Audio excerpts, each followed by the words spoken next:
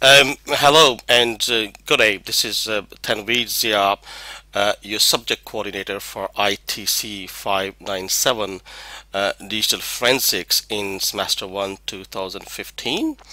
I would like to introduce the subjects and what it involves, its assessments, and how to navigate this subject site. I'm assuming as you are listening to this video course, you are already in the subject site, which is in our new CSU learning management system. We call that Interact2. If you click on these links on the left hand side of this digital image, that takes you to a brief outlines of what these links they mean. For example, clicking on introduction will take you about a bit introducing the subject and what areas of the subjects I want you to pay attention to, such as topics, resources, discussion board. Clicking on this link can take you to a bit more detailed profile if you want to learn more about me, my background in terms of my research and teaching. And the second button gives you a schedule for our online meetings. As you can see that I have already provided the dates for this session's online meetings. All the meetings will be held in the evening on Tuesdays from 8 p.m. to 9 p.m. Australian Eastern Daylight Time, or in simple words, Sydney Canberra time. So please mark these dates and timings in your calendars. Now the third link takes you to the textbook. Now this is the new version of the textbook which is recently released. So we are using this very latest textbook in this subject. As you can see that I have mentioned that the PowerPoint slides which are provided by the publisher, they are available in resources folder, which I'll show you in a minute at how to access a folder. So going back, you see that the next link is another important link, weekly topics. So that takes you to a brief description of what weekly topics mean and how to access that. And I have mentioned an important note here. There's a slight change in topics titles and recommended readings. So what I suggest you is visit the weekly topics. I'll show you in a minute again that how this link can take you to the weekly topics areas. Going back, and the next link is forensics tools. As you can understand that this is a very technical subject. There are heaps of hands-on projects and exercises. So there are some software tools which you have to use as part of your assessments and as part of my learning process. So the DVD which comes along with the textbook contains those softwares. But again, I mean the DVD was prepared some time ago. So please double check the latest version of those softwares from online. Most of these softwares are free, where you can easily find from the internet. Okay, going back to the second last link here, that's introduction to, the third from the bottom is subject outline. So clicking on that will take you to this link, and when you click on this link, that will open a subject outline in a separate window. Then Interact2, as I mentioned earlier, that Interact2 is a new online learning system. So if you have been studying at CSU, you've been using Interact. We call that now Interact1. It's a different interface, but you'll find this interface more user-friendly and easy to navigate. So here's a link to a document which answers all basic questions about the Interact2. Lastly, the last link takes you to my contact details. So you can see that my email address, my phone numbers, and my consultation times for phone consultation if somebody is interested to chat with me over the phone to discuss any matter about the subject. However, please email me to ensure that I have booked a slot for you. In the bottom, you will also see some links. These are direct links to subject outline, weekly topics, discussion forums, and online meetings. I mean, these four links are will take you to the these very frequent activities which we'll be doing in this subject, or to the activities which we'll be doing in this subject. Okay, going back again, on left hand side you can see that okay, subject outline. I mean, there's another way to access the subject outline, but this link requires few clicks before you are into subject outline. At the home page, that's where we are. Again, context, so clicking on context will take you with a brief description of my profile and my contact details, as you can see on the home page. I have also organized some guest lectures. At the moment, 2 guest lectures have confirmed. I mean, these are very knowledgeable guest lectures, so at some stage during the session, most likely the second half of the session, I'll organize an online guest lecture by these very expert and knowledgeable people in the forensics area. Announcements, so clicking on that will take you to, like, from time to time I'll be posting announcement, for example reminder about the fortnightly online meetings, or if we have to communicate anything to you, so you will see that announcements would be the source. So you will find any messages from me over here in this area. Discussions, that link will take you to the discussions forums. As said earlier, that clicking on these links requires more clicks. Instead, I have provided easy navigation from the home page. So let's take you to that. So if you scroll down in the bottom of the page, so you see that by clicking in here, the subject outline will directly take you with one click to the subject outline. So waiting for a couple of seconds. Yes, and you just expand all, or if you just want to see what are the assessment items, so simply click on assessment items and show. So as you can see that we have 3 assessment items. Assignment 1, which are some hands-on tasks. I mean, the first part of the assessment item 1 is hands-on projects. These are derived from your textbook. That's why having a textbook is very important as part of the course. You should have received the textbook along with the DVD, or should be on the way if you have enrolled on time. The second task in this assessment item is a case project, and the third task is a research project. As you can see in the bottom, these are very detailed marking criteria. Now, what is that you have to do to achieve high distinction level marks in this assessment, what is that you will end up doing, where you will get only, say, pass, credit, or distinction marks. Yeah, so please have a look at the marking criteria before attempting the assessments.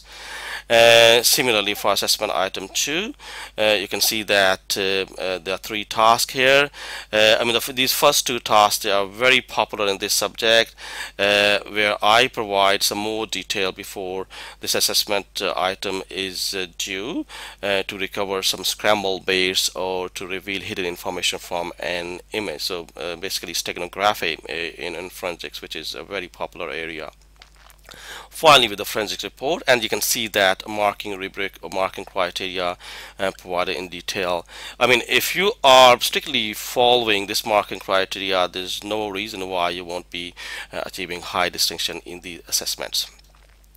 And the last assessment here is the final exam, in the assessment information above, when we go back, I'll take you back that there's a simple exam available, so your final exam will look like that. Okay, going back to the deadlines, as you can see that the first assessment task is due on 30th of March 2015, so nearly 4 weeks after the commencement of the session. Second task is due on 18th of May, so 6 weeks from the first task, and you can see that the weighting of these tasks, they are major assessment tasks, so 20%, 30%, and finally the exam 50%. Now, as I was talking about the sample exam, so let's go back to assessment information here. So clicking on that, so you can see that what is the pass requirement in subject. You need to obtain 50% overall as well as 50% in the exam to pass the subject. So here are the grades, and going down you can see that the information about extensions or late submission. This is what I was talking about, a sample exam paper. Okay, so there are two parts for the exam, part A and part B. So your final exam will look exactly like this. We'll talk more about the exam closer to the end of the session. Okay, I'll go back to the subject home page. So that was subject outline. Now the weekly topics. Now this is the area where I expect most of the action from your side. So let's click on the weekly topics. So that will take you to our week by week contents. As you can see that topic 1 is about understanding digital forensics and digital detective. So I have provided the learning objectives for that week, and just a couple of lines for that topic overview here, and the reading activities. So I strongly suggest that every week people they read, they perform these activities. For example, in week 1, the readings involve chapters 1 and chapter 3 of the textbook. And what I'm expecting is that people attempt the review question at the end of these chapters and then perform these hands-on projects. So I have asked only 2 projects in the first week and work on these case projects. Now, these weekly activities here, they are not assessed, but they are part of a learning process. I mean, if you will do these online hands-on projects and case projects, that will make your assessment tasks very easy and help you prepare for the final exam as you progress in the semester. I also expect that once you complete the reading, you test your understanding by learning the key terms at the end of each chapter for that particular week and answering the review questions. Again, these review questions are at the end of the chapters. Now, forum post of the week. Now, this is the discussion topic I would expect people to discuss about, to talk about in their online discussion forum. So this is sort of stimulus. Like if you don't know what to talk about, I mean, feel free to come up with any idea relevant to the subject or for that particular week, and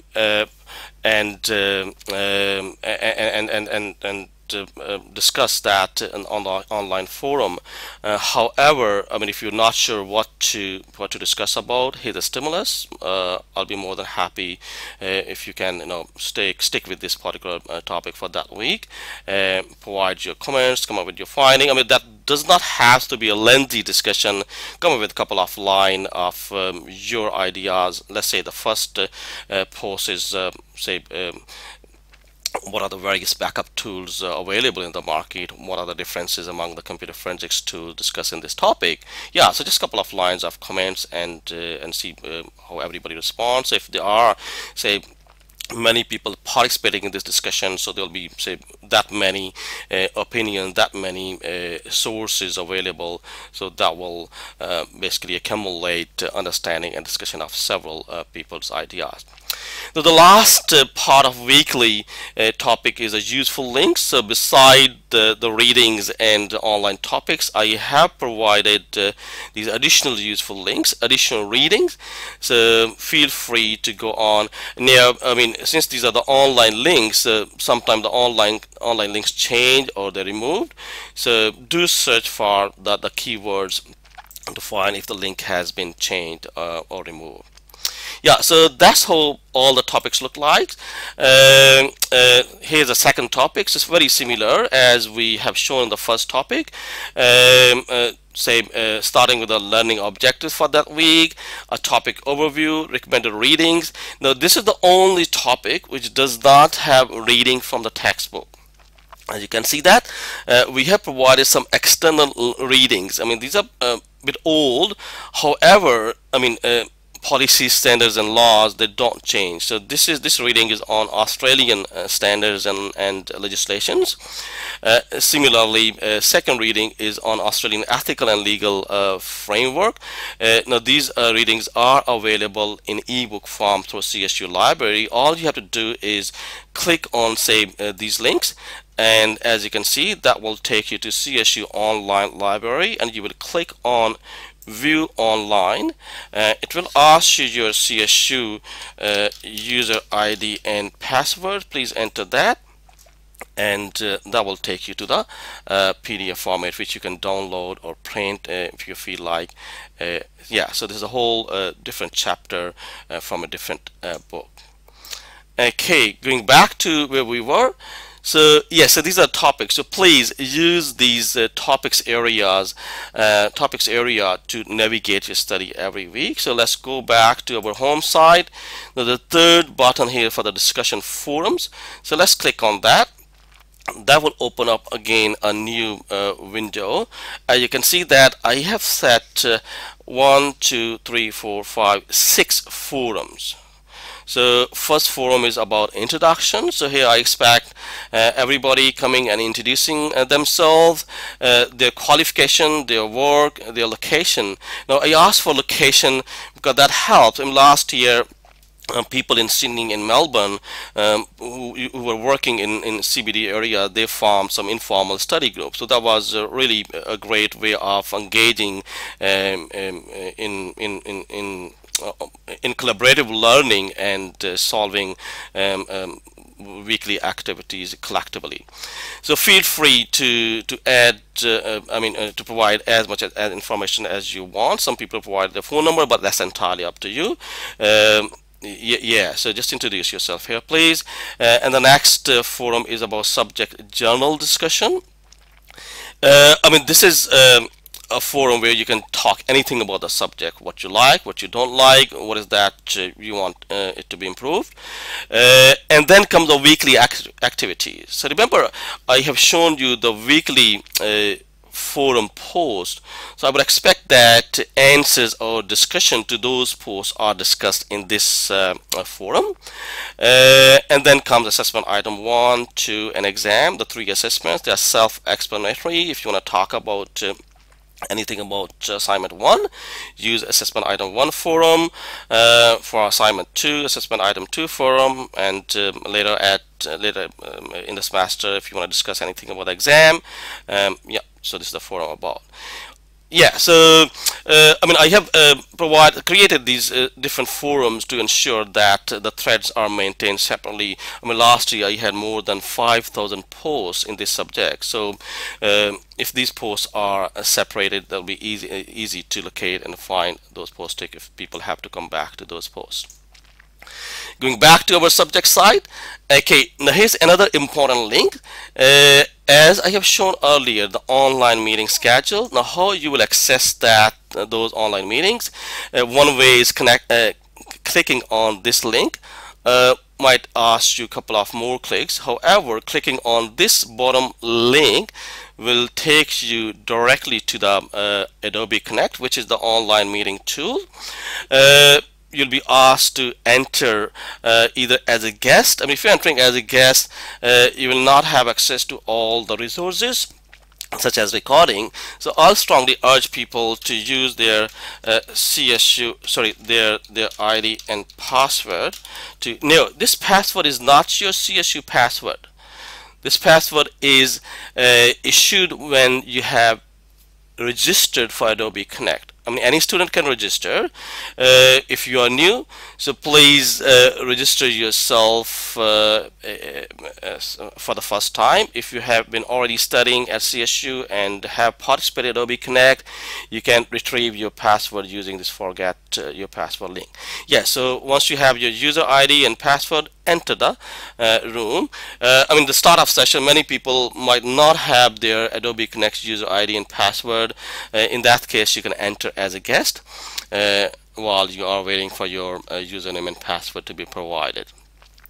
Okay, so let's click on enter the room. So that will take you to Adobe Connect. Okay, so looks like I have mistyped my password. So let me try again. Okay, so hopefully, okay, so looks like something wrong. Okay, one more time. I'm sure this time that'll be right. There you go. Okay, yeah, so you would have this this interface once you are in the online meeting. So as you can see that this requires some preparation, so I'll not go into that, but please practice entering the online meeting before the start of the session, so that you don't have to wait for any plugins to be installed. Yeah, so I would strongly encourage everyone to participate in meeting once. I'll talk more about the subject. I'll introduce more more about the assessment items, and provide a bit of overview of first couple of chapters. I think that's all. I really appreciate you listening to this online introductory video. Please feel free to send me email or call me if you have any questions or queries about this subject. Otherwise, I look forward to speaking with you in the first online meeting on Tuesday 8 to 9 p.m. on 3rd of March 2015. And thank you.